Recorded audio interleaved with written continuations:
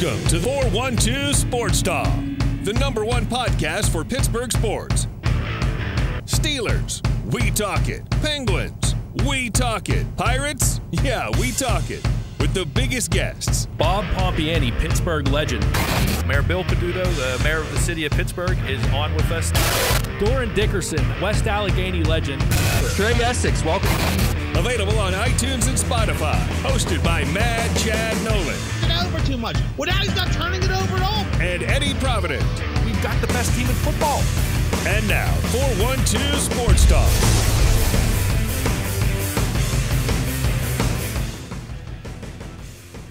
All right, everybody. Well, welcome back to another edition of the 412 Sports Talk podcast. I'm your host, Eddie Provident. I'm going to get this right one of these times, Chad. The 412 Sports Talk podcast brought to you by MCM Studios.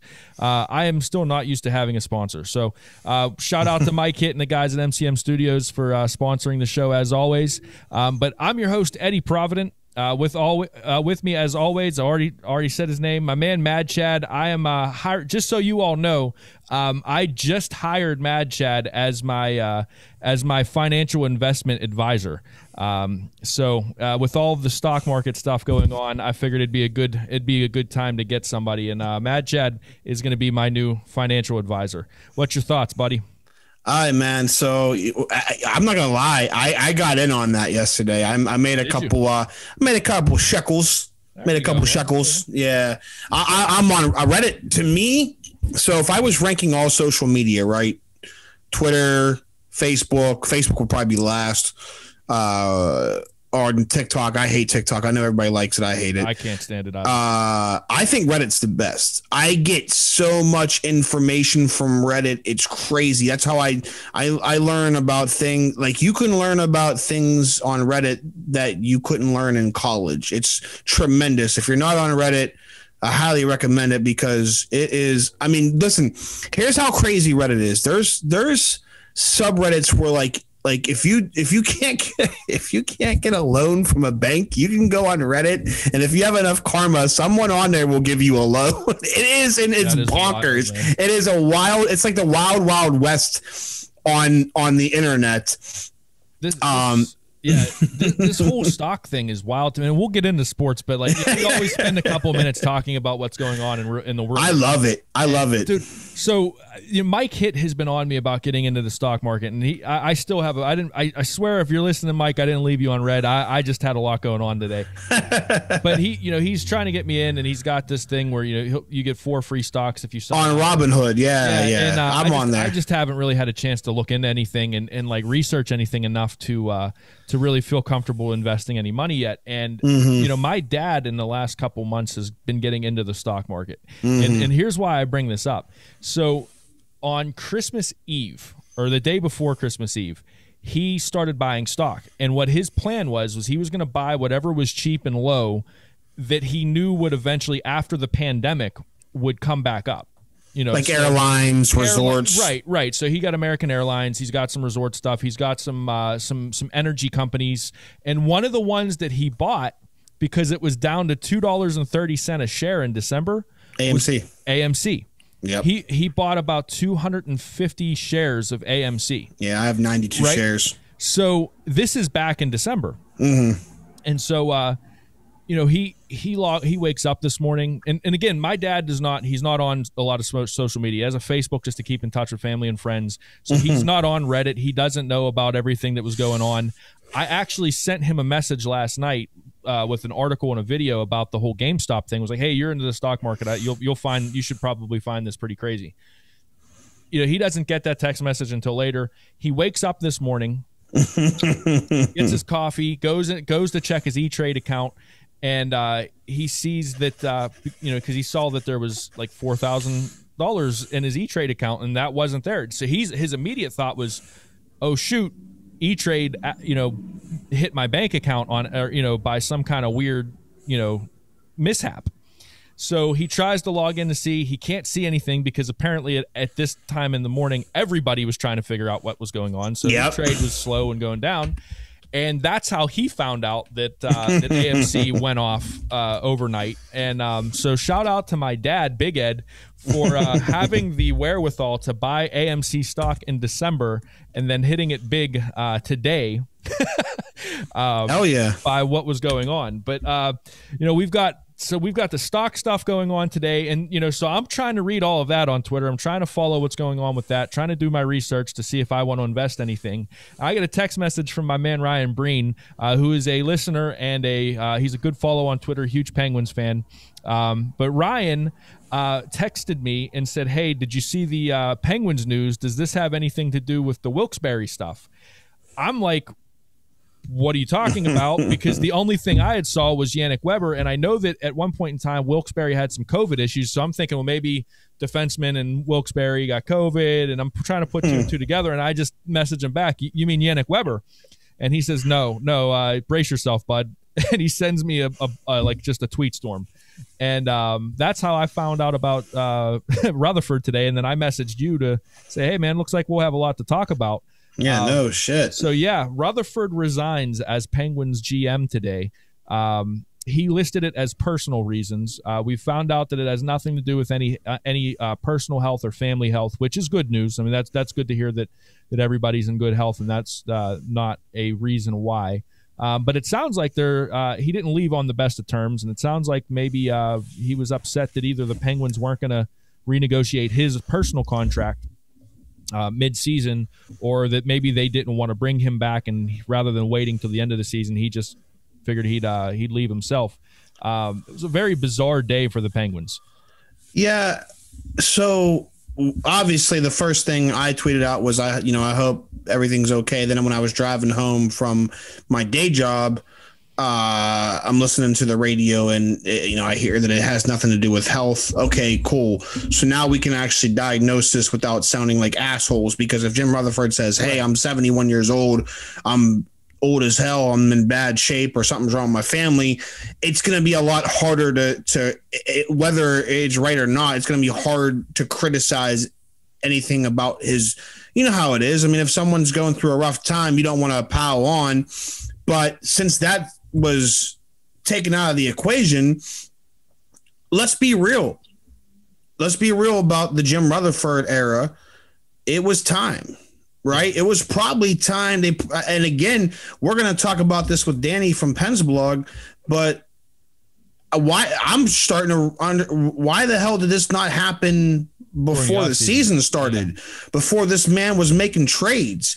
I think the Penguins, I mean, they're to blame for this partially because I think they knew that they weren't going to re-sign him next year. You're not going to re-sign a 72-year-old GM, especially if they don't win another playoffs, if they go another season without winning going far in the playoffs this year, if they even make the playoffs.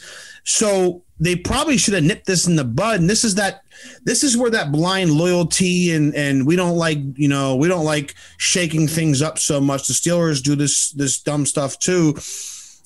They had all the reason and wherewithal and right to part ways with Jim Rutherford last year, 2 years in a row that they did not win a playoff. They damn near didn't win a playoff game. They only won one playoff game in the last two seasons.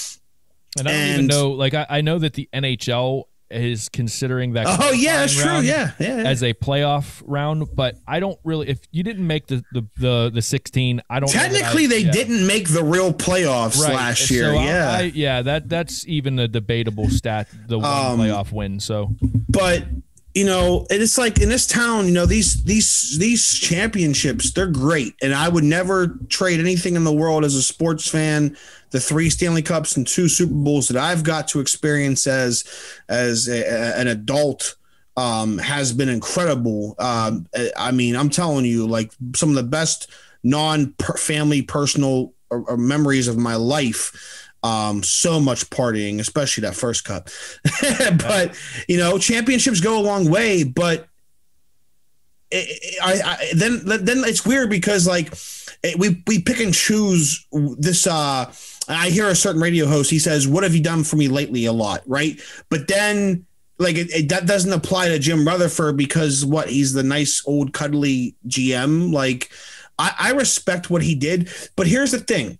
When I remember I was still blogging for Penn's Initiative whenever Jim Rutherford got hired, and I was the one that wrote the what to expect from the Jim Rutherford regime. And I went back and I analyzed what he did at Carolina. Now, granted, he did not have Sidney Crosby at Carolina. He did not have Evgeny Malkin in Carolina, and he didn't have a team that would spend to the cap ceiling every single. I understand that, but he did everything right his first couple years in Carolina. They won the Stanley Cup. Partially because Cam Ward played out of his mind and never played that good again and won the Conn Smythe. But he won the Stanley Cup in Carolina, and I think he actually got them to a conference final 2009 against the Penguins. Mm-hmm. And then, like, the last 3 or 4 seasons there, shit show. Literally bad trade after bad trade after bad trade, buyout. Does it sound familiar? So fast forward to Pittsburgh. He's the GM. First year, okay, yeah, you got Patrick Hornquist. That was a hell of a trade, right? That was a good trade. They trade James Neal for Nick Spaulding, whatever, fail. But Patrick Hornquist, I would say the Hornquist trade worked out pretty damn well for James Neal, right? Okay, and they make the playoffs his first year. Then he makes all the right moves. I'm telling you, when you can press all the right buttons like a goddamn Mortal Kombat fatality, he did it. In 2015, 2016, he brought in Sullivan. He kicked out Mike Johnson, who I sometimes can't even remember that he actually coached a team. He traded for Phil Kessel. He traded for Justin Schultz. He traded for Ian Cole. Traded Nick Panino, Carl Hagelin. Yeah. He traded. Got rid of Rob Scuderi and turned Rob Scuderi into Trevor Daley. I mean, he hit every out of the park. They win the Stanley Cup. Next offseason, he makes even more good moves. Yeah. And they win the cup again. I remember Jim Rutherford is a wizard. Everybody used to call him he's a wizard, right? He's great. Okay, so they got 2 back-to-back cups. And where do we go from here? Okay, so he lets Nick Bonino walk. Bonino was good, but we ain't going to pay him $4 million a year. We'll get another third-line center. Fleury's leaving. Well, Matt Murray – to be fair, I can't hold the Fleury thing to Rutherford because I think every GM would have made that move, and there was no way to know that Matt Murray was going to regress that much the next couple of years. Okay, but then he trades Oscar Sundqvist, who was probably supposed to be the heir apparent to the third-line center role, and then a first-round pick for Ryan Reeves and a second-round pick. And I remember that moment, the circle of Penguins fans that I associate with on Twitter, and you'll see me associate with a lot of the same people more often than not. Everybody collectively was like, what? Why? Because Tom Wilson was mean to you during the playoffs, that you went out and got a tough guy when you just won back-to-back cups by skating circles around everybody, surrounding your team with players that are good, they had good analytics and speed, skill. That was what those teams were built around. And you just threw that entire recipe out the window, brought in Ryan Reeves, who obviously Mike Sullivan didn't want to even play him. And if he did dress, he played like 2 shifts a game because he was a goddamn goon and he didn't fit with the team. And listen, Ryan Reeves is cool. I know that he's actually had some decent stuff happen, here and there, but it was like literally he did not fit that team, the roster, what Mike Sullivan was trying to do. It did not fit. Then he signs Jack Johnson a year later, which everybody that doesn't kiss Jim Rutherford's butt said, hey, that's horrible. That's a horrible contract. What the hell are you doing? And what happened? 2 years later, he's buying out his contract. Then, as a parting gift to all of this, after destroying a Stanley Cup roster after 2 seasons, here's his last couple moves. He trades Patrick Hornquist.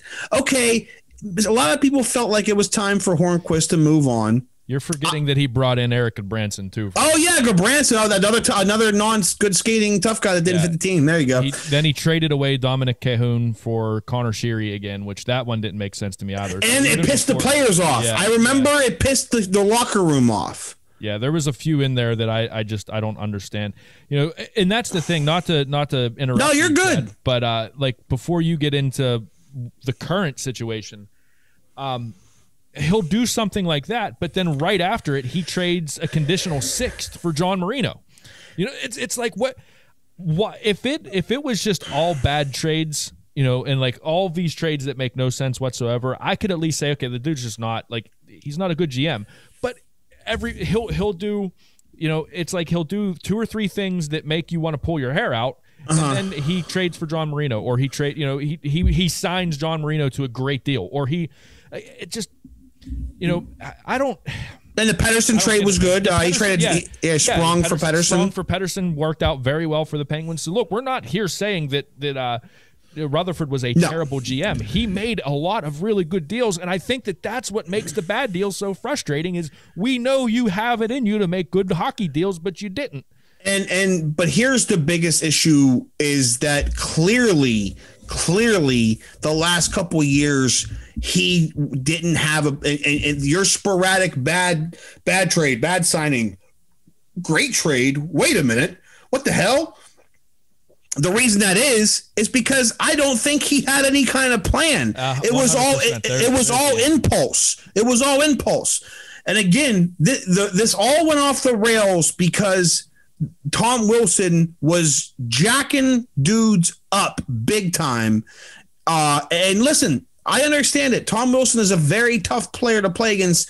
And what makes him especially tough isn't that he's just this goon that goes out and crushes your guys and injures them. It sucks to say it, but he's actually a good player. Right. And that's the thing, Chad. Like my dad and I have this argument all the time because, and I will give my dad credit with this.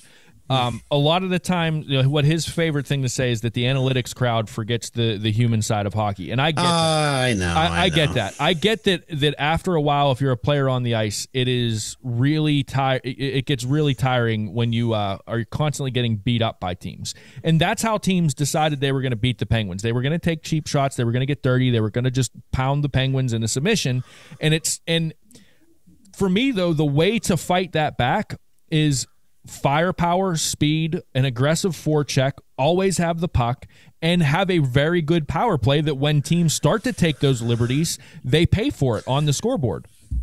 I remember the first Stanley Cup run, I had a ton of shit go viral. I was making gifs and memes. This is when Vine was still around. Right. So I would literally make a Vine like real quick and it would get us. I was on Kiss FM a couple of times. And the one thing I did, I remember the Sharks, it was already 2-1. And Joe Thornton was straight up. Or no, it was Joe Thornton. Joe Thornton was straight up mugging Sidney Crosby, mugging him all over him, cross-checking him. And there was another part where Brent Burns was doing it too. And you know what Sidney Crosby did in retaliation? Nothing. He skated away and beat their ass on the scoreboard. Go rewatch that. They'll show it on NHL Network every once in a while. You can go buy the DVDs. The Penguins skated circles around the Sharks. So who cares if Joe Thornton and Brent Burns were taking cheap shots and, oh, well, look how much grit they have. Because what the hell good did it do? And then in 2017, with Tom Wilson, the Penguins won that series. Yeah. And Chad, what's crazy about it to me is if you remember back to the gap between 2009 and 2016, right? 2015-16 season, one of the knocks on Crosby, and I think it was overblown by the rest of the NHL, but I do think there was some validity to it, was that he always overreacted. He did react when people would hit him. When he would get into those scrums with I remember Dubinsky, and I remember there's another one. The Rangers, was it Mark Stahl? Mark Stahl would hit him. That was like we started seeing him stop reacting to those kind of things and just play. And before that, people knew that the Flyers are a perfect example. They knew that they could get under the Penguins' skin. Absolutely. And they beat us. And so as soon as something clicked for the Penguins to just not react to that stuff and just get to your game, play your game, be aggressive, be fast, that's when we started seeing the Penguins take over the NHL for 2 years. And then they got away from that again. And I'm not saying that the players got away from that, because I don't think that we see Crosby react like that anymore. We don't. Malkin always does, and I think he always will. But, for the most part, the roster stopped reacting to the stupidity that other teams were doing. But the general manager, and it was almost like management decided, well, no, we've got to react to that. We've got to respond to that. And that's where, you've got players that play fast and aggressive, and then you bring on other players that are slower and more physical, kind of lumbering guys, and it just didn't mesh, man. I want to let people, if you're listening to this show, I promise you that there is no such thing as a deterrent. No grown man that plays in the National Hockey League is not going to go after your star player because you have a big guy on your team. These are grown professional athletes. Nobody is scared of anybody else. When that worked, Chad? That worked back in the 70s and 80s when people could literally assault each other on ice. Yes. That happened when Wayne Gretzky was the smallest dude on the ice, and Dave Semenko and Marty McSorley just literally beat the shit out of this. Might as well be this might as well be a different sport. And you might not like that, but that doesn't change reality that doesn't work anymore. Now, here's where again, it's not that we're saying, oh, well, grit is bad. It's okay to have grit. Tom Wilson's a good example. If anything, I would be more of a fan of his game if he wasn't just such a cheap shot in POS. Yeah, no, I agree with you. The cheap shots really cheapen everything about him because he's actually an effective player if you just take all that away. Well, his own teammate, Alex Ovechkin, is a perfect example of that. Ovechkin is a train on skates. He'll knock your ass out with a hit. Yeah, I was watching, I don't know if you ever watched those reaction videos, like people people never watched hockey before, watch hockey for the first time, and they were reacting to some of the NHL's biggest hits. And I heard Ovechkin's name like 5 or 6 times to the point where even the person reacting was like, who's this Ovechkin guy? He must be tough. He's the best goal scorer maybe of all time, but he's also a freight train on skates. That's what you want in a player. You don't want a guy that's just going to go around and hit people and take penalties all game. Right. And we see we've seen, and so when I think the casual fan, they see, I remember okay, so we're going off track a little bit, but I'll give you an example. To me, and we might even make this a topic, but one of the most overrated players. And overrated does not mean bad. Overrated means they just weren't as good as people imagined they were. For me, at least, that's what that word means. Brooks Orpik is, to me, the epitome in this town because he had that huge shift against the Red Wings, which is dude. It's fun to watch. Go watch it's Brooks Orpik, The Shift, and he just is knocking Red Wings on their ass every time they touch the puck. It's magnificent. The fans were beating the glass. It's tremendous. But that defied him his entire career. And they were like, yeah, Brooks Orpik, he hits people all the time. He's so good. But the next couple of years, he was literally shit 5-on-5. And I would tell people hey, I remember I wrote an article get Chris Letang away from Brooks Orpik because Letang's metrics were just being dragged down so much by Brooks Orpik. But the problem was people would go, oh, well, you need a guy that can hit like that. No, you need a good player. If they hit like that on top of that, that's great. Then that's great. The days of this grit but here's where I'm going to defend Jim Rutherford, right? Obviously, the front office was okay, right? Mm-hmm. Because they signed off on his plan. They let him make these trades. They didn't interfere and say, hey, by the way, everybody's telling us Jack Johnson sucks. Are you sure you want to give him a 5-year contract? They said, you're the GM. Go ahead. Do what you want. Yeah. So the Penguins can't really have a gripe. If you had a gripe, you should have did something beforehand. Yeah, and I can't.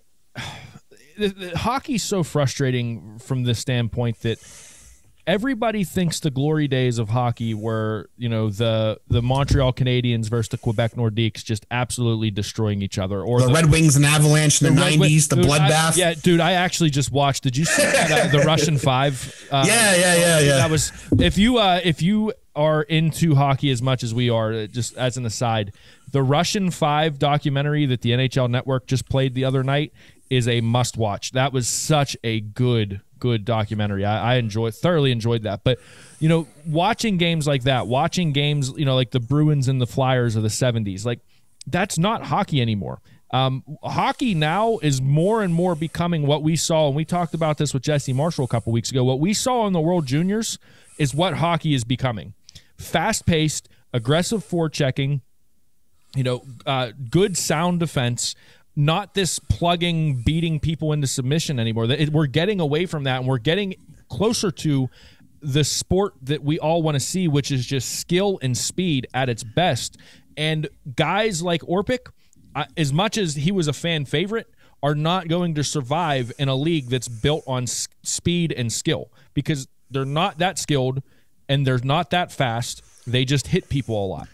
Patrick Hornquist is a great example of that. Dude gave you all of those buzzwords that you wanted. Yep. He hit. He was gritty. He had heart. I mean, you can go literally whatever hockey buzzword you can think of. But guess what? Hornquist had skill. He scored 20-plus goals a season. He scored the game-winning goal to win the Stanley Cup. He wasn't just a goon. You have to be able to skate. You have to be able to handle the puck at some extent, or else you're going to become obsolete. Yep. So I don't know where the rails came off. I mean, Rutherford takes blame, but as I said, the Penguins knew what he was doing. I guess they were like, well, we'll just let it run its course. That's probably what they were going to do, because they felt like, hey, this guy helped us win back-to-back Stanley Cups. He's 71 years old. He's a Hall of Famer. He's the cuddly grandpa. So we'll just let him ride out his contract and say adios. But Rutherford, and I can't blame him, was like, hey, I won you guys 2 Stanley Cups. I want a new contract. I'm a lame duck right now. It's a pandemic. I mean, I'm bored or whatever. So I can't blame Rutherford. But no, he did not. His how I would define Rutherford's legacy was hit and miss. First 3 years he hit. Last 3 years he missed. And the biggest problem is he kind of just left them like, haha, good luck with your salary cap situation. Yeah. I just traded Hornquist for Matheson. I signed Cody Ceci. I have like Ceci's a 1-year cheap deal, so that's right. Yeah. The Marino deal should be okay as long as Marino doesn't regress. I don't think he will. I think he's going to be fine. But if you go in like cap friendly next year, like for next season, they only have like $9 million in cap space, and that's assuming the cap doesn't get lowered. Yeah, that's the Pens are in some trouble when it comes to the cap. And side note, you had mentioned cuddly grandpa. I will retweet this, but my wife sent me something today that I could not unsee. For anybody that watches Schitt's Creek, she put a picture of Jim Rutherford next to a picture of Bob from Schitt's Creek, the garage. And man, they are the same human, and I cannot unsee that now. So that's funny. I mean, it's an interesting situation, man, because he did. Let's be honest. For that first few years, everybody was on the GMJR train, and rightfully so. 2 cups in his first couple years as a GM. All of the right moves, like you said, literally just home run after home run after home run with his trades. So there, you do have to give him that credit. It wasn't all bad with GMJR. It's just a shame that the situation the Penguins are in now is how he leaves it. And he just left. I can't get over the fact that he left 7 games into the season. Yeah, that's another one that doesn't sit well with me. But I don't know all the ins and out. We're going to know, because if there's one thing we know about Rutherford is he likes to talk to the media. Yeah, I'm just shocked that this didn't have more to do with what was going on in Wilkes-Barre, because honestly, that was my gut reaction, was like the hammer was going to come down on that.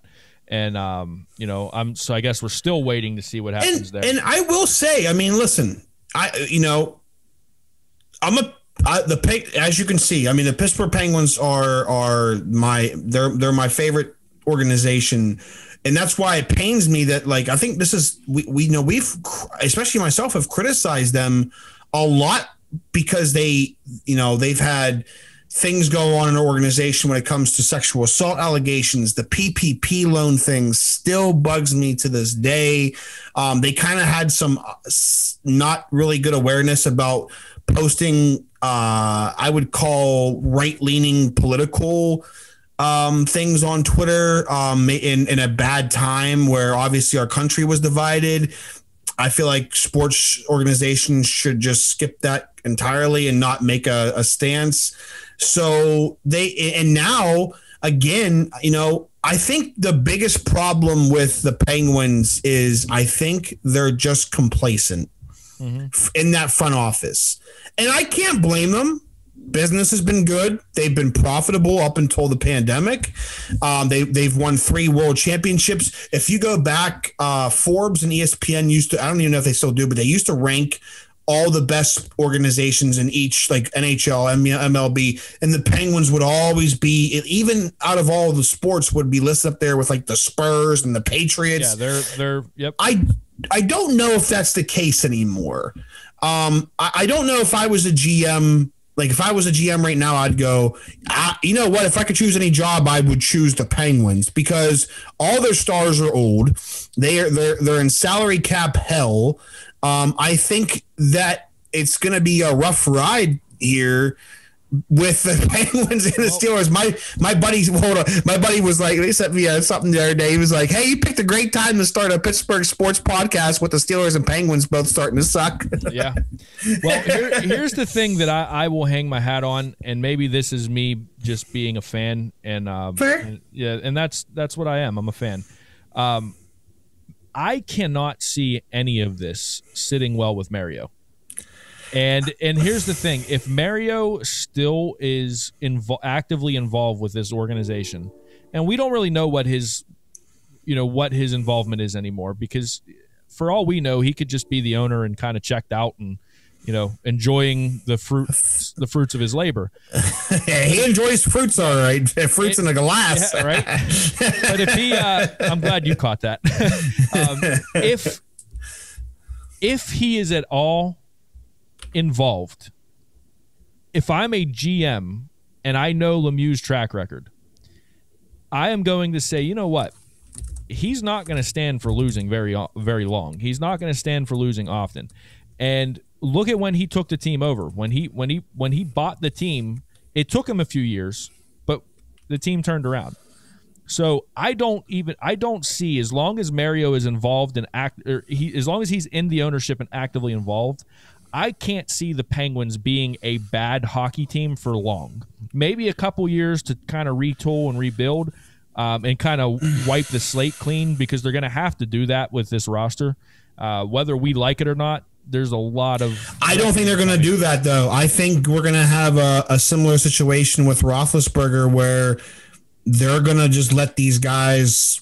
But it's coming. And my point is, whether they let these guys dwindle and they just let them play their careers out, or they actively do it in the next couple years by their own, it's coming, man. I can't see it lasting long, but it's coming. We're going to have a few years where the Penguins are not going to be a good hockey team. I was going to say, if they continue, like, their record's not good, you know what? At that point, whoever's still in the league that was like a fan favorite, just bring them on back, whether their contract sucks or not, and we'll just have like a full season of nostalgia send-offs with like Fleury, Letang, Crosby, Malkin, whoever else is still in the league at that point, and we'll just have this season where, we know we're going to be shit, but you can come watch 38-year-old Sidney Crosby and 39-year-old Marc-Andre Fleury for one more season.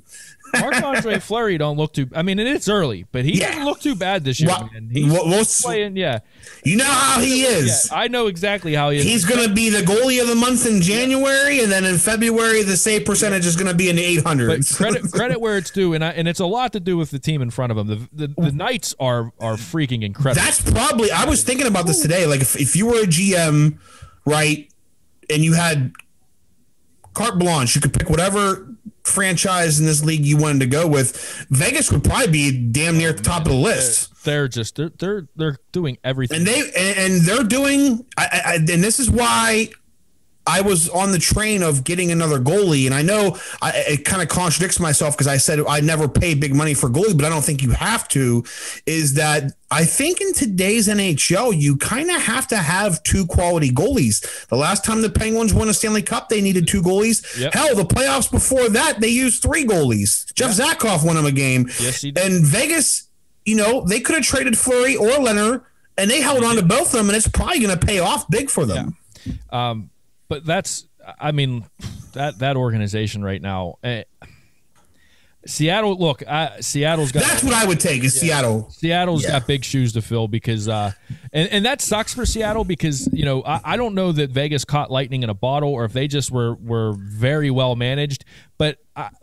People have to, like, if you're a Seattle Kraken fan, or if you're going to become a Seattle Kraken fan, I would caution you to not use the Vegas Golden Knights as the measuring stick for the Seattle Kraken because, man, I can't see them coming into the NHL and going to the conference finals in their first season and, just absolutely taking the world by storm, taking the league by storm for 3 or 4 years. So, it sucks. I mean, in one sense, it's great for the game that Vegas did that. But now, if Seattle doesn't make the playoffs in their first year, people need to understand that's what an expansion team normally does. Vegas is not the norm by any stretch of the imagination. Yeah, the only thing, man, I would love to be a GM of a team like Seattle where you literally get to start from scratch. Nothing, no bad contracts. You get the entry level draft where you have to, you get to pick these. And the problem Seattle is going to run into is that teams are going to be aware of how it works this time. Yeah.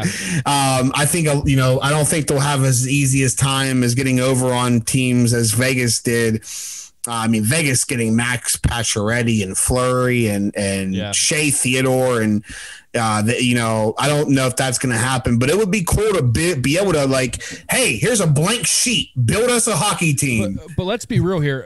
Vegas got lucky too because William Karlsson was a 6-goal guy before, and then he becomes a 40-goal scorer. Same with Jesse Marchessault. Jonathan Marchessault. Marshall, whatever. Yeah, the from Florida. I don't understand why. I mean, we're really going down a rabbit hole now. But why did Florida let him go? Because they had Dale. No, that's a good segue because they had Dale Talon as their GM, and that's who's reported to be on the Penguins list. And do not hire him, please, because you're talking about the guy that gave Sergei Bobrovsky a 7-year, $80 million contract. Yeah, that's God. Well, that's going to be something to be paying attention to because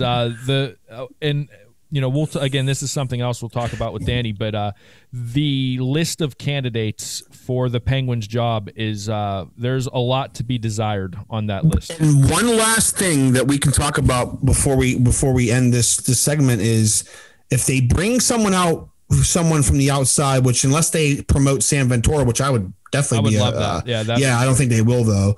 They might make him the assistant general manager maybe, but. Assuming they bring someone that does not have any ties to the Penguins, that GM could get rid of Mike Sullivan. I mean, he's going to have no ties to Sullivan. Yeah. And if I'm a GM and I'm coming in, usually you want to be able to hire the coach that you want, even if that coach that you inherit won 2 Stanley Cups. What have you done for me lately? The Penguins look like they might go their 3rd straight year without winning a playoff series. At that point, I could see a Sullivan firing be justified, especially by a new GM that would maybe want to start over. Just get his own people in there. Start. So that's going to be interesting. I don't even know if Sullivan. I mean, I think as we go, if he even survives the season. It depends on what this team does. If they're a playoff team, he'll survive the season. If they start tanking, if they're not playing good hockey, and they're playing the way they are now and not getting lucky with some wins and getting games to shootouts, I could very well see a situation where they start to fall apart a little bit and they let him go. And I think Sullivan's a good coach too. But you played hockey, albeit we played hockey at a lot lower levels in the NHL. Yeah. But hockey is hockey, and the one thing I'll say about it, and we've every single guest seems to agree, is sometimes you just need to hear a different voice. How many times can Mike Sullivan say the same thing? And if it starts to not work, right, you're not getting the results, you go, man. Dude, saying that a coach needs to leave is not a bad thing. I mean, Sullivan would get hired in a minute. He would get hired in a minute. Look at Barry Trotz. He knew that it was done in Washington. He goes to the Islanders and he turns them into a playoff team, a cup contender. They go far as back, maybe the greatest coach of all time in the NHL, Scotty Bowman, was on 4 or 5 different hockey teams. So I think hockey coaches are the most replaceable coaches of the four major sports. It's not one of those things where if you say, hey, it's time for Mike Sullivan to go, and I'm not saying that it is time for him to go yet. I'm just saying it's an option on the table. But that doesn't mean that we don't like Mike Sullivan, and that doesn't mean that I don't think if the Penguins let him go, that he's not going to go somewhere and be another play, bring that team to a playoff. I think that Mike Sullivan is a really good coach. It's like what you said. Did he overstay his welcome here in Pittsburgh? Did his voice are they kind of getting tired of hearing them? That's all legitimate. 5.5 seasons as a head coach in the NHL is a goddamn lifetime. Yeah, that's a lot, man. That's a lot. It's a lot different than the NFL and Major League Baseball. And I'm not really sure how long NBA coaches stick around, but I mean it's different. It's a different beat. So that to me, that's the top storyline is, a new GM means he has no ties to this coaching staff and these players. That's the one that's going to be interesting for me is obviously I think I would say you probably have 2 or 3 untouchables. Obviously Sid, Gino, and Letang. And I would say Letang more because I don't know that you can trade Letang. I'm sure you could. For all the trade Malkin people, you do understand that they have no movement clauses, right? It's that, and even if they were to waive their no movement clause, so let's look at this real quick. Say you're Evgeny Malkin and the Penguins say, hey, we want to trade you. Right. Look at the contenders in the NHL right now and who has the cap space to bring him on and some kind of fair return that would satisfy the Penguins in that trade, and would they even be willing to do that? Also, Sidney Crosby has been on record multiple times saying that he does not want them to trade Evgeny Malkin. Yeah, and so that's another thing that a GM coming in is going to have to understand that look, you've got at least 3 contracts that you're probably not going to be able to move, and those 3 contracts account for a decent chunk. Letang's the only one that they can move, but the way his works is he's allowed to have a list of teams that he absolutely refuses to go to.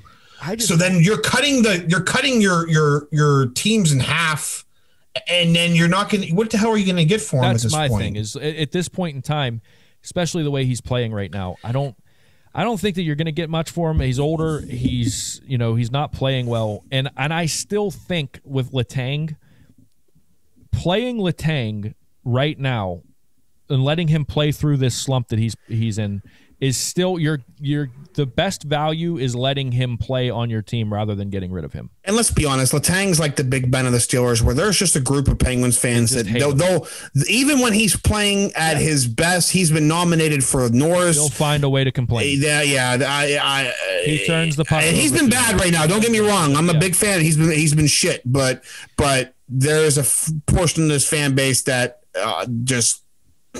Their opinion of Letang means nothing to me. But here's the thing with Letang and Malkin, and I think we can close this segment on this.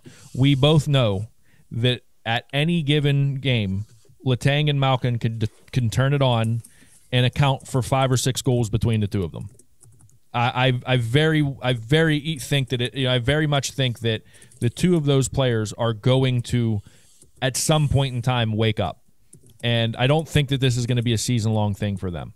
So we just have to ride this out. And hopefully it doesn't last long because it's a 55, 56-game season, and we can't have it last long. So, we'll see what happens. And, it's just kind of going to be a waiting game right now because we don't even know if they're going to try to replace Rutherford, with a full-time GM this season. They may wait until the offseason.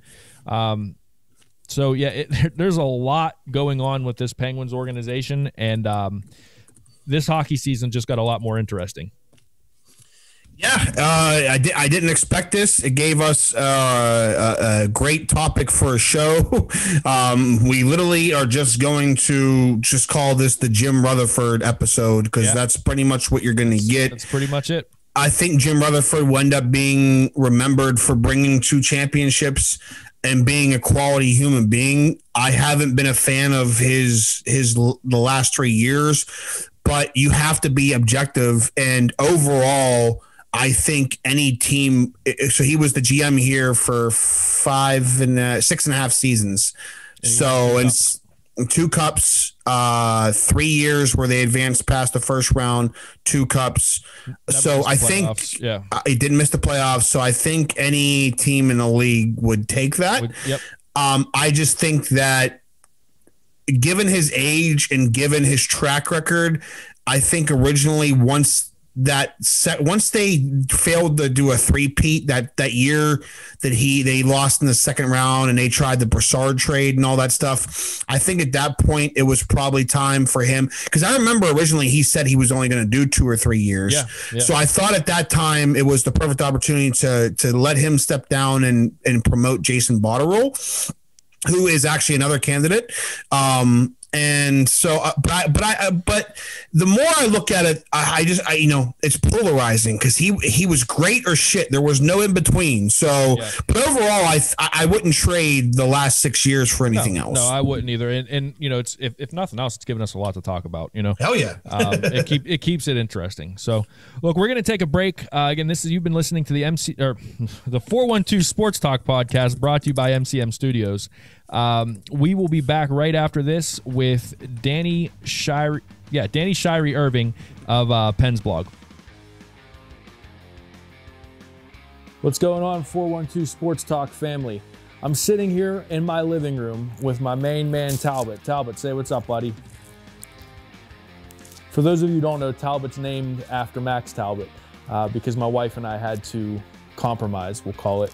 She didn't want Lord Stanley or Gordy as a pet. But anyways, I'm sitting here in my living room and I just want to talk to you guys for a quick minute about MCM Studios, our sponsor. There's so many different reasons why people need a recording studio nowadays, especially with the pandemic. Everything's going virtual. And honestly, what sets you apart from everybody else is your audio quality and your video quality. And having somebody that knows their stuff help you out is what it's all about. And I'm telling you, Mike Hitt and the guys down at MCM Studios, they know their stuff and they know how to help people. And just for our listeners, right now, your first booking gets 15% off if you mention 412 Sports Talk or if you mention my name or Chad's name. So check them out, 412mcmstudios.com. Mention us, Chad, myself, or the podcast. Get 15% off and set yourself up to be a cut above everybody else when it comes to all of your virtual needs, all of your audio needs, all your video needs. Take care, guys.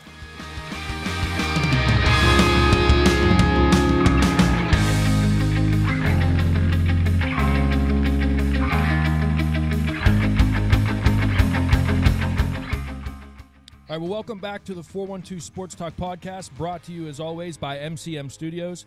I'm your host, Eddie Provident. With me, as always, is my man, Mad Chad. And with us today, a very special guest. Perfect timing for this guy, too, with all of the GMJR news. We've got Danny Shirey Irving from Pensblog. You can follow him on Twitter, at Shirey Irving. Danny, thanks for joining the show, man. Yeah, thanks for having me. I'm excited to be here and talk some Pens with you guys. So right off the bat, what's your thoughts on the Rutherford story, man? This is kind of out of left field. I haven't seen hockey Twitter this blindsided by news in a very, very long time. Yeah, for all the turmoil that it is, it certainly makes for an exciting day when things of this nature happen. But like you said, it was super surprising to me, not something I was expecting by any means. My initial thought was something along the lines of he's got health issues or he's got something going on with his family back home. But as has been made the case by him and insiders, is that there's nothing wrong with him. And it even sounds like he might be looking for another job here come summertime.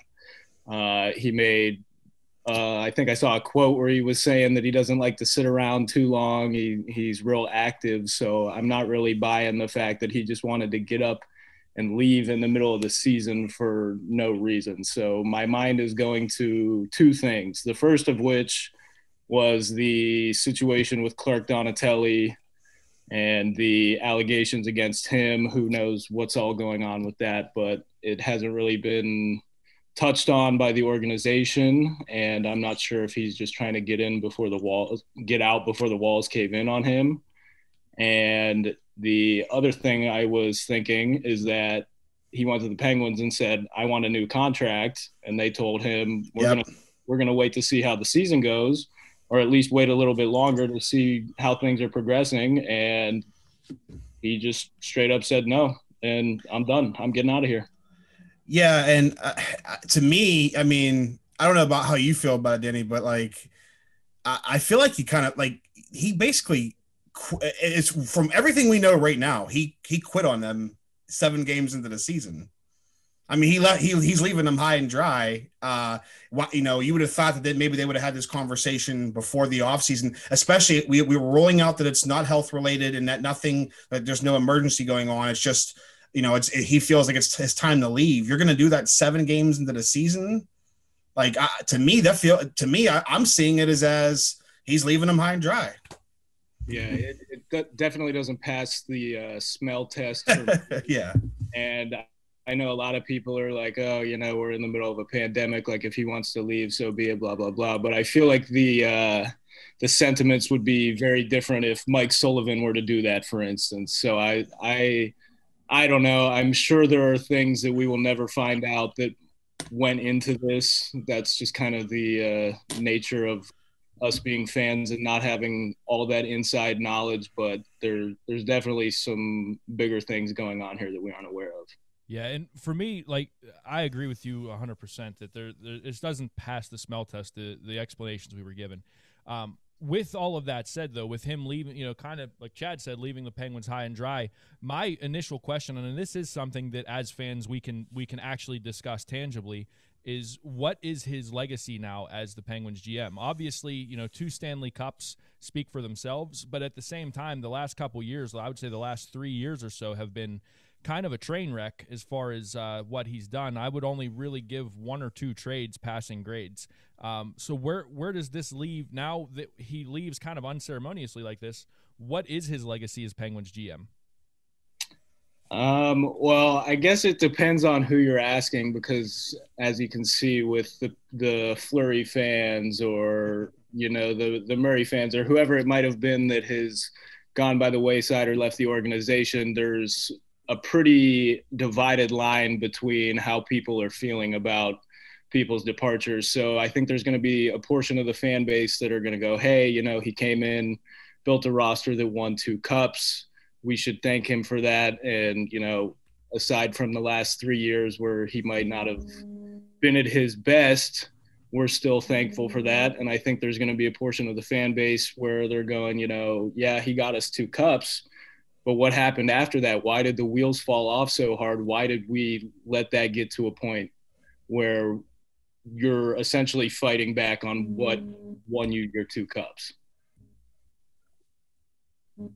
Yeah, I don't have an answer for what happened. Like that's the thing is how do you go from building a team that is the fastest team in the NHL, is constantly crushing teams with their forecheck, to trading for Ryan Reeves and signing Jack Johnson and just all these other questions. If there was an answer for it, I think it would sit better with me. But there's genuinely, to me, there's really no answer other than he just gave up on what worked.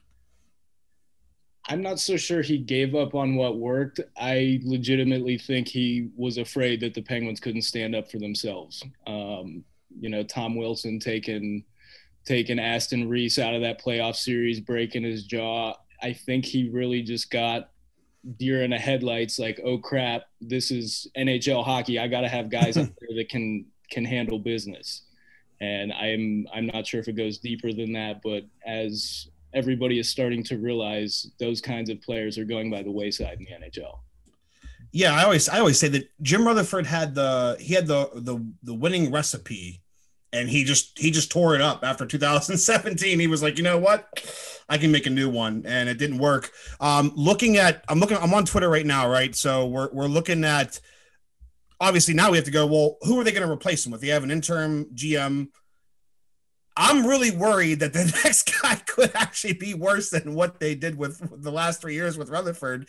Here's some top choices, and I want to get your thoughts on this.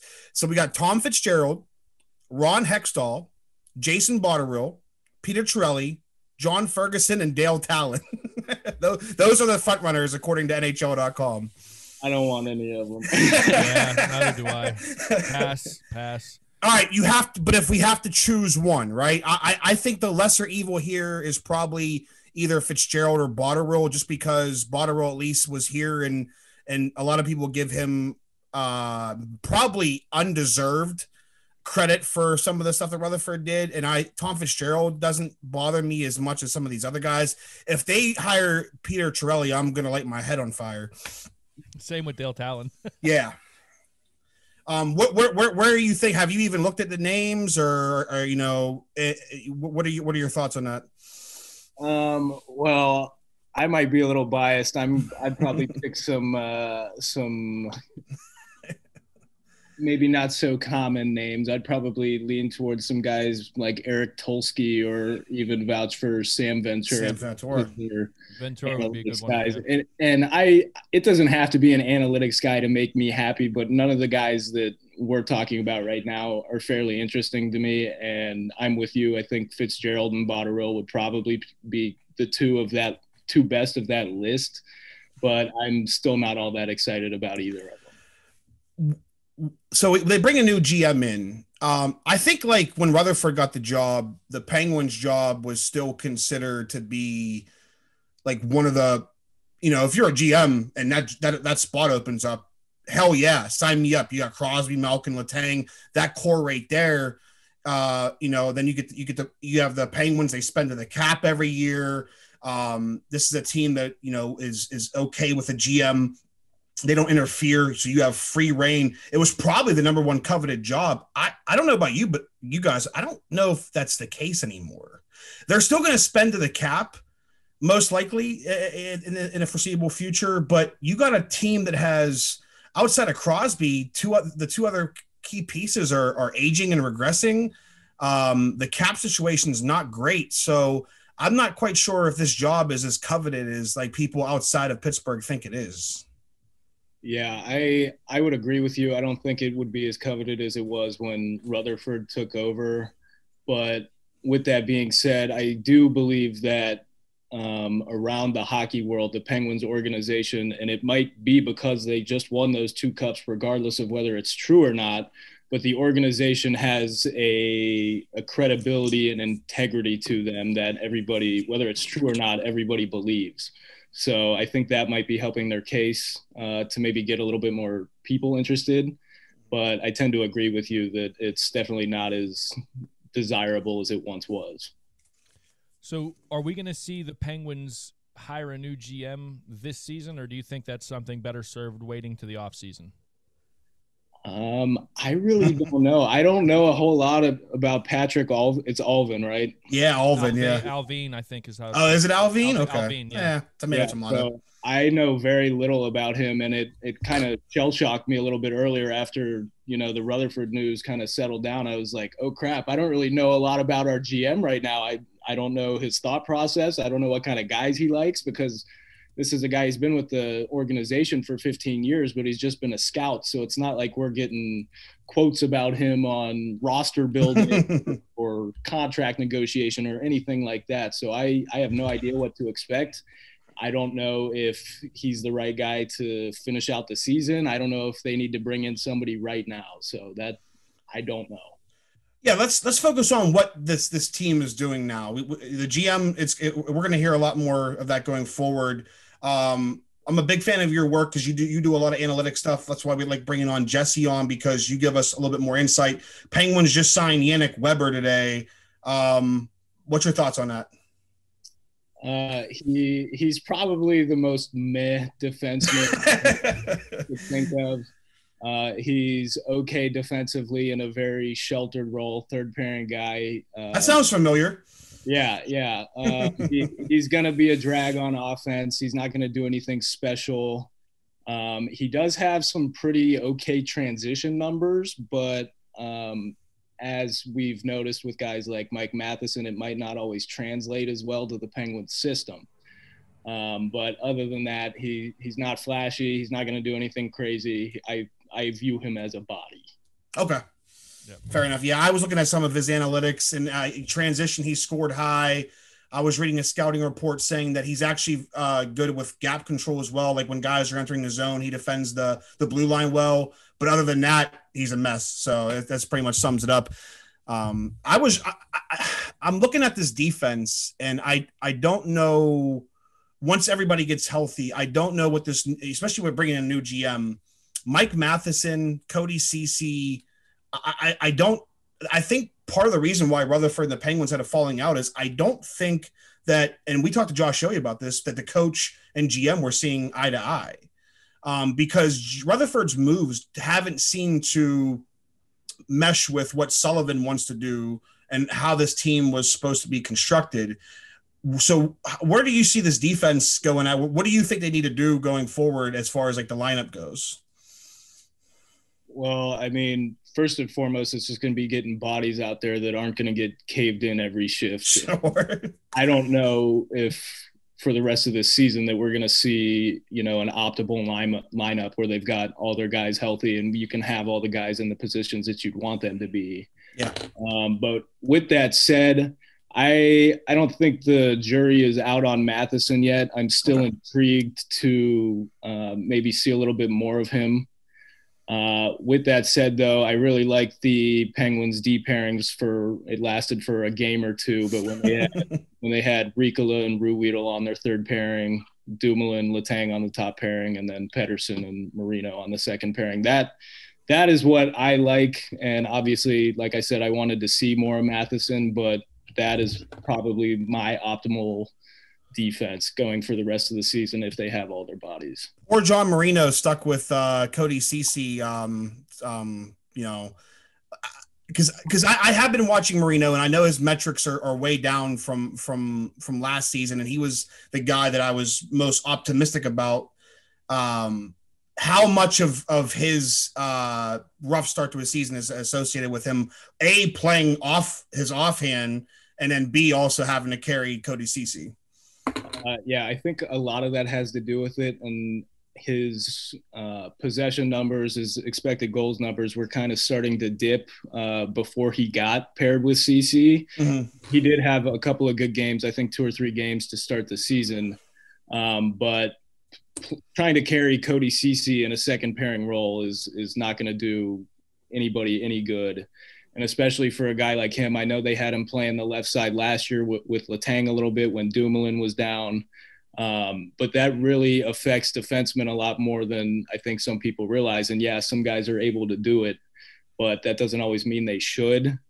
And I think Marino's a guy that maybe they can do that, but it's asking way too much for them to expect him to carry CC. Yeah, I was going to say, playing with Letang's a hell of a lot different than playing with Cody CC. Yeah. Another thing I think people are kind of not paying as much attention to is that pairing is playing with the Malkin line for the most part. Oh, okay. So not only do you have CC out there with the Malkin line, but then when they're in the offensive zone, you've also got a right shot over on the left side. So that changes things in the way you operate in the offensive zone. So like piggybacking of the whole defensive talk, I know that Dumoulin and Marino were both absent of practice today. Has there been an update? I haven't had a chance to really look at anything since this afternoon. Has there been an update on their status? Are we seeing, are they going to be a longer term again, or do we know? As far as I know, I think Dumoulin is still being evaluated, and I don't remember seeing anything about Marino at all. If there was some information, it probably got lost in the wave of Rutherford news, but I have not seen any update on him. And Marino is fine. Dumoulin is expected to probably miss a couple games. That's about it. So we're okay there. But right now they're missing Pedersen, Dumoulin, and Ricola, which was really weird that they signed a right-handed defenseman when they have 3 left-handed defensemen injured. Right. That was I think that was the thing I saw on Twitter that didn't bode well for Marino, them signing a right-handed defenseman. But I mean, no, there's nothing here. I'm looking at Taylor House, and she has nothing about Marino, so that's really interesting. Yeah, the last I saw was Mike DeFebo from the Gazette. John Marino and Brian Dumoulin absent from Penguins practice as injuries piles up. So yeah, that was that's the last thing I saw. Like I said, I don't know if that's a longer term thing or if that was maintenance, but I guess it's something to monitor. They can't afford to lose any more defensemen, man. This is definitely worst case scenario already. What are we concerned about Chris Letang yet? Because I'm like the biggest Chris Letang stan there is, but I can't really defend. I can't defend any. I literally last night. It's one of those things where like I know people like there's people that Letang and Ben Roethlisberger are the 2 most polarizing athletes. When they do bad, it's like a holiday for some people. But like even last night, there's nothing I could say. Like I was like, yeah, Letang's been shit. I don't know what are you seeing? What are the numbers showing us as far as Letang's game? I mean, are you just seeing a total regression, or is it just bad decisions? Well, as far as his numbers go, the Penguins have not been good with him on the ice. I think they're controlling around 40% of the expected goals, which is nowhere near where anybody in the lineup should be, let alone where Letang should be. Yeah. I don't specifically know what's wrong with his game other than some of the boneheaded decisions he's making. Like there was a point last night where they were – when he took a penalty at the end of the game, he was the last guy back skating the puck up the ice, and he just threw it right into the forechecker's feet. So, those kinds of things are costing them momentum. He ends up taking away a power play right there and eventually puts them on the kill. So I don't know what the answer is. I don't know what to expect from him going forward, because he's also at an age right now where it isn't necessarily out of line for a guy like him to regress. You look at guys like Drew Doughty who were up there at, the elite level for years, and then he turns 30 and all of a sudden he's junk. So Letang's 33. It's not out of the realm of possibility that he's not as effective as he once was. With that being said, trading him is pointless. They're not going to get the value they need out of him. There's nobody on the market they're going to get that's going to be able to replicate what he does, or anybody out there that they can put into his role and expect better results. So I think they're just kind of stuck with whatever happens. I don't know what's going to happen. I hope he gets it together, but it certainly hasn't been an encouraging start. Yeah, I'm generally not one of the guys who are going to talk about all of the hockey buzzwords like compete level and tenacity and resilience and all that kind of stuff. Grit. Grit. But I do think it is a testament to I guess Mike Sullivan, or just the leadership on this hockey team, that Letang has been playing the worst hockey we've seen him play in years. Malkin has been, aside from a couple of shifts, he's been invisible. Even like the 2 of them at the same time on that 3-on-0 the other last night, it was just how you don't even get a shot off. I don't understand. And the fact that this team is 4-2-1 at this point with 2 of their top 3 players, or at least their top 5 players, 2 of their top 5 players playing like just trash, is incredible to me. That they're winning these games in overtime, they're taking these games to overtime, winning these games in shootouts, and they're just fighting back. And I don't know how, every time I watch them win, it's like I don't know how the Penguins won that game, but they did. And that's the one thing I think, if there's a bright spot with this team this year, is how they are dealing with a lot of adversity. Yeah, and I mean, it seems to be a common sentiment that you always want to go through the adversity at some point toward the beginning to the middle of the season. You don't want to be dealing with that adversity as the season's winding down or even in the playoffs. So there's something to be said for that. But I'll sit here and tell you that the way they're playing is not sustainable for them to even make a playoff spot, let alone win a playoff round or even compete for the cup. They're nowhere close to that right now. And I know their record looks shiny, but 2 shootout wins, those very easily could have been overtime losses, and their record looks a hell of a lot different, and we're having a much different conversation. Absolutely. So we're like, you bring up a good point with the playoffs. They're not, if they keep playing this way, you're right. They're not making the playoffs in this division. So let's play the hypothetical game. Say they miss the playoffs this year. Do we chalk this up to it was COVID, it was whatever, or do we is it time to look at the same questions that the Steelers are looking at and start saying, okay, where do we need to rebuild? What do we do with some of these aging stars? Do we start looking at trying to initiate the rebuild, or send the letter that the Rangers ownership sent out? How close are we to that?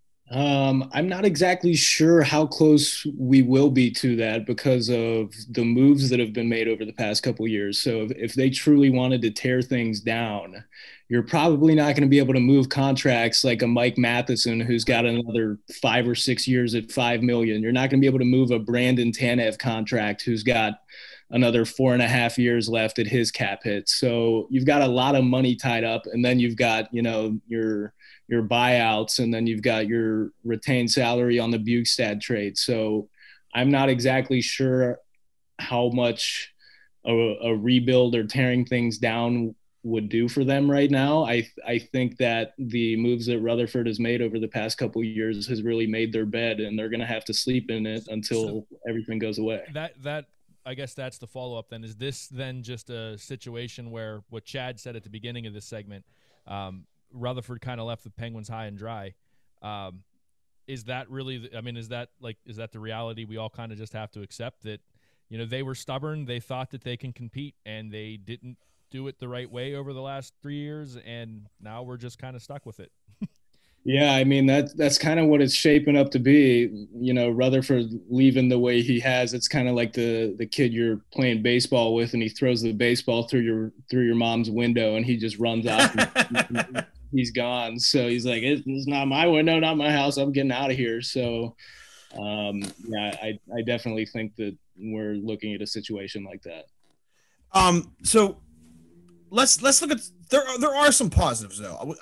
Every time we have someone on, we always, we drill them with like, hey, because it's Pittsburgh, so we feed off of like, we want our teams to be perfect.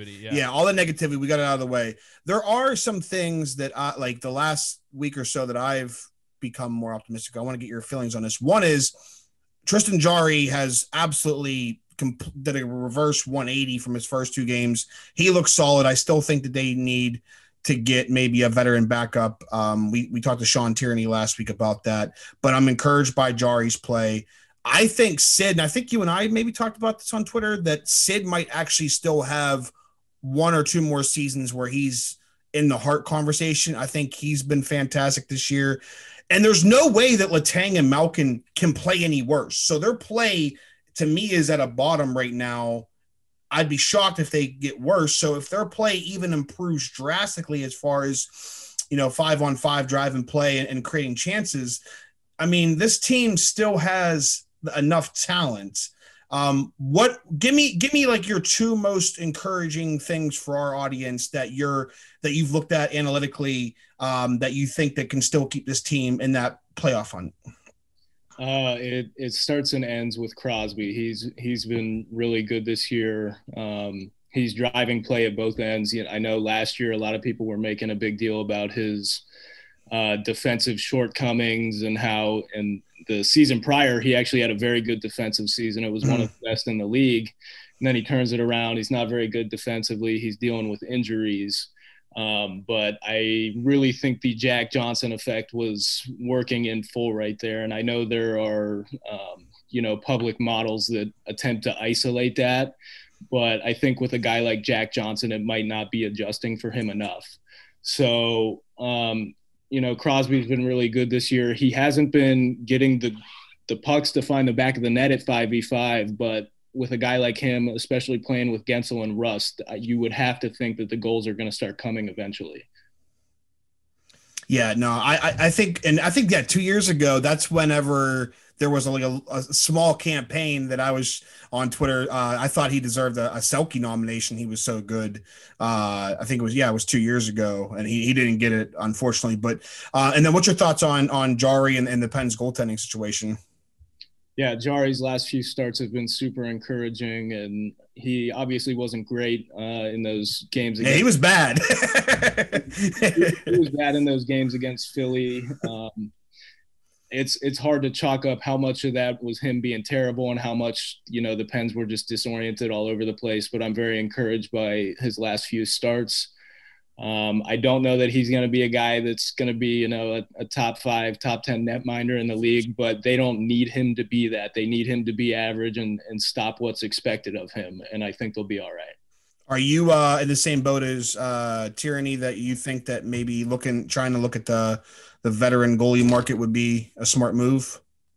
Not necessarily. I'm okay with the Smith. Okay. I don't think he was great in the games he played either. But I think he's an okay option. I don't really see with the Penguins cap situation why they would need to go out and spend more money. But that certainly changes if for whatever reason Jari's play, starts to tank again. Mm-hmm.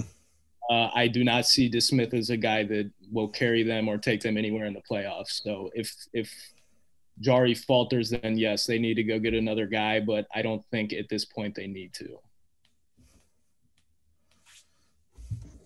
Ed? No, I forgot to unmute myself. Sorry. We'll edit that out. I didn't want people to listen to me drinking. So no, but yeah, I mean, there's definitely things to be encouraged about for sure. And I think you're right, Chad, that this is Pittsburgh. We want championships or nothing. It's kind of just how we are. But I do think that at the end of the day, we're 7 games into a really weird season, and they're 4-2-1, and like Danny said, there's a lot to be desired from those 4 wins. They are definitely not what you would want ideally, but if they can turn some things around, I think this is still a playoff team if they can get healthy and have a couple of players just get to their average play level. They don't even need to be, Malkin doesn't have to be the best player in the NHL. Letang doesn't have to be a top 5 defenseman. They just have to play average. They just have to play a little better than they are now. And I think that this is a playoff team. I think that's their ceiling, though. I think that's probably the problem that we're not used to having. This is that we're used to thinking like, hey, yeah, we have Crosby, Malkin, Letang. They have a shot to win a cup. I think that window is damn near, if it's not all the way closed, it's like cracked to the smallest extent. I'd be shocked if they got past the first round this year. I don't know about you guys. I mean, Danny seems to feel the same way. Unless Jari shocks the world and becomes this elite playing out of his mind, Matt Murray, .937 save percentage. Watching them play Boston and Philly, who I think are the 2 best teams in the division, I don't know about you guys. I'm going to FanDuel and depositing money and betting against the Penguins if they play either of them in the playoffs. Yeah, I mean, when the Penguins are clicking, there's no doubt that they can hang with those teams. And like the Penguins proved last night against Boston, is that they can score a couple of quick goals when they need to. Mm-hmm. But I really think teams like Boston are just more structured, and with how inconsistent the Penguins are from, period to period at a time, I have a hard time seeing them hanging around in a 7-game series against a team that's as structured as Boston. I just don't see it. And it has as good as a goalie as Boston does. I mean, say what you will about Tuukka Rask, but I've always felt that he was a top tier goalie, and he certainly plays like that every time he plays the Penguins. Yeah, I mean, he was showing it last night. The Penguins were really pushing there in the third, and he made a couple of miraculous saves to keep the game scoreless before they finally ended up scoring. But it was just like, oh my God, how is he stopping that? And why are these not going in? So But you're right. If the Penguins can get that from Jari and maybe capture lightning in a bottle, and they go on a goal scoring bender as well, because hockey's weird like that. And sometimes the pucks are just fine in the back of the net, as much as of a cliche that might be. It's just the truth and the nature of the game with how random it is. Yeah, see, for me, I guess I look at it a little bit differently. I'm a little bit more optimistic, I'll say, because and maybe this is the Yinzer goggles. I'm completely open to that. But the thing that I always look at is, I've watched this team go on tears in the regular season and then lose in the first round. And then I've seen situations where, in 2009 when they won the Cup, and then in the second of these last two where they weren't a good, like, we didn't think that they were a good hockey team. I mean, even the first of the back-to-backs, they fired their coach again. This is not one of those teams where I think that they're going to be like the Tampa Bay Lightning and just go, wire to wire and dominate from the beginning of the season all the way into the playoffs. I'm completely okay with them getting in as like, a bottom or a wild card seed and then turning it on when they need to. The question is, can Crosby and Malkin and Letang still find that switch? I still think they can for another couple of years, but that's kind of what I'm banking on, is that, okay, look, this is the regular season. Get into the playoffs. That's all we need you guys to do, is get into the playoffs. And then they know what it takes in the, when it really matters, and they can turn it on. And that's kind of what I'm expecting to see from this team this year. I'm just worried that Malkin's washed. I don't know, but I'm worried. I don't think he is, man. We've seen this from him. No, we've seen this from him. Yeah, but times where he sucks, and it's trade Malkin. It's get rid of him. He's done. I'm not like that. Yeah, I know you're not. He's going to be turning 35 this year. I still think he's. We talked to Jesse Marshall, a couple weeks ago, and Jesse Marshall said that Malkin was in the best shape of his life. You could tell that he put on some muscle, and he was just a different. I don't think it's time to hit the worry button with Malkin yet. I just think he's in a slump. I think he's in one of those Malkin slumps, and I think he's going to bounce back. And I think he, midway through the season, we're going to be looking back at this and like, can't believe he played like that. Yeah, I mean, after the start he's had, it's easy to forget that he was one of the best players in the NHL last year. He was a point-per-game guy, yeah. He had, 77 points in 55, 56 games, something like that. So we can't write him off like that coming off a season like that. And with a guy like him who's at his age now, I really wonder how much not having a full training camp and a preseason to get prepared for the season is affecting them. And yeah, they should probably be getting into the swing of things by now, but they normally play 4 or 5 preseason games on top of a full training camp. So if you think about it, right now is really where at the point where things are getting going. I'm not into the TMZ stuff, but there is a rumor that he has the SADS right now because his family is and they're living in Florida. So he hasn't been seeing his kid and his wife. So he might have the SADS. The thing that worries me about this team is not Malkin or Letang's play or anything like that. It's the injuries. I mean, like every year we seem to go through this with this hockey team. They're cursed. Always lead the league in man games lost. And if it was spread out, like maybe a forward or two and a couple of defensemen, I wouldn't be concerned. But the problem is if Marino and Dumoulin are out, so that's 5 defensemen now that we're down. If my math is right, we don't this isn't Malkin and Crosby in their mid-20s to where they can play that full ice game. I think Sid still can, but yeah. But I mean, I don't know that he can sustain that for an entire season, and that's what worries me, is that if we are going to be down this many defensemen for longer term, as Sullivan likes to say, that's what concerns me, is those man games lost and maintaining in a 55-game season, maintaining that, being able to say, okay, well, we're going to keep this up. We're going to keep, we're not going to fall behind the rest of the pack, because I think once you fall behind the pack in this division, you're kind of screwed. And that's what concerns me more than anything, is the injuries and what that's going to do in the next month or two, versus any kind of playoff concerns. Yeah, and I think it comes down to how long guys like Pettersson and Rico are really going to be out, because the fact of the matter is that if they're going into a playoff series or trying to secure a playoff spot down the stretch with Cody Cece, Yannick Weber, and Kevin Church in your lineup, you're just not going to do it. It's not going to. I think they can get by with having a couple of those guys injured, but with they've basically got all of their left defensemen hurt right now, so you just can't win that way. Hey, Danny, so we're going to let you go soon, but I talked to you about this earlier. I wanted to get in, you write for the Pensblog. I go way back with Pensblog. I'm talking 2013. I had this little rivalry with Adam and Derek. Derek really didn't like me. Adam didn't like me, but now we're like friends and we've gone to like Pirates games together and stuff like that. How'd you get involved with Pensblog? So I'll give you a little bit of a backstory. Try not to take up too much. No, you're good. But back when I was in middle school, I started blogging about the Pirates and Penguins. I had my own like blog spot, blog, whatever. So I was doing that, and a couple months went by, and all of a sudden I was writing for a couple websites, a couple hockey websites. I was covering all kinds of stuff. And then I started getting a little bit older. I lost my passion for it, didn't really have any interest in it anymore.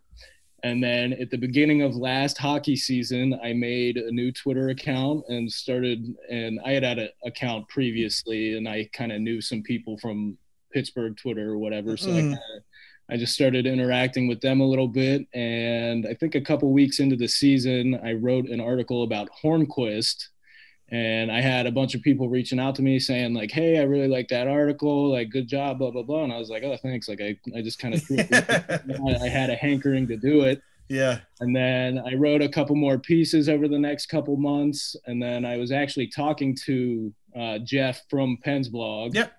And I was talking to him about a Greg Wyshynski tweet where he was kind of taking some jabs at Pensblog.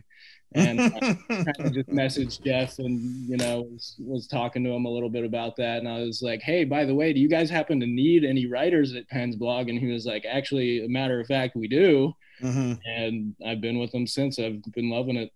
Yeah, so I talked to Jesse about this because, and trust me, I'm allowed to say this because, again, me and Adam are friends, but like, it's the transition of Pensblog in a decade and a half. I think actually 2007 it might go back to. They were like the first blog. I give them full credit.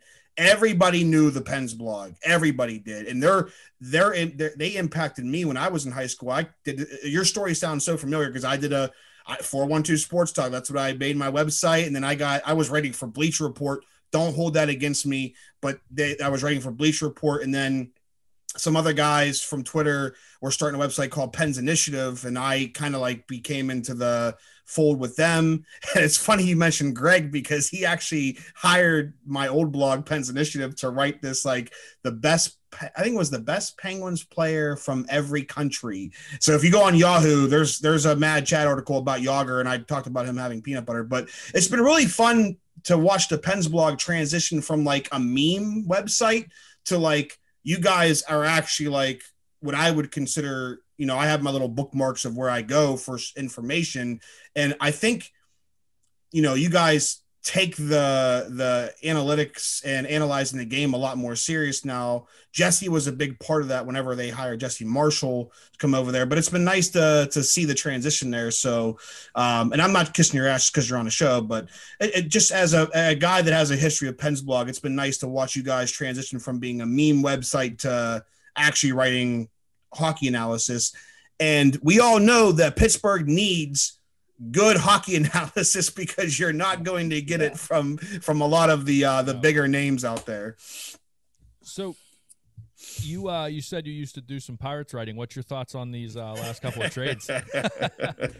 Well, to tell you the truth, since I've gotten into hockey analytics, it has really changed my fandom of the Pirates and Steelers, because I used to sit there and go, oh, the Steelers just signed this, offensive tackle. I'd sit there and tell you why it was a good or bad signing. Now I know that I don't know. So I try to not take it as seriously. The Pirates are making these trades and getting all these prospects that I've never heard of. I'm not going to sit here and say I know anything about them. I'm going to be happy if they win. I'll be upset if they lose. But at the end of the day, I'm not going to go into, analyzing anything like I do for the Penguins. Sure. Definitely. Well, listen, man, thank you so much for coming on the show. We'll make sure we link your Twitter, everybody that knows the show knows the Pensblog, but we'll still make sure that the Pensblog gets shouted out more than once. Thank you so much for your, coming on and talking Pens hockey with us, and hopefully we can do it again. Yeah, thank you guys so much for having me. I had a great time. I will join you guys anytime. All right, Danny. Again, this is Danny Shirey with Pensblog. You can find him. We'll throw those Twitters out there the Twitter account out there right now. It's Shirey Irving, and that's SHIREYIRVING. Danny, thanks again for coming on, brother. Thanks, guys. Thanks for listening to 412 Sports Talk. Be sure to subscribe so you don't miss an episode. If you like the show, leave us a review, and be sure to tell a friend about your source for all things Pittsburgh sports. Find us on Twitter at MadChad412 and at Eddie_P_412.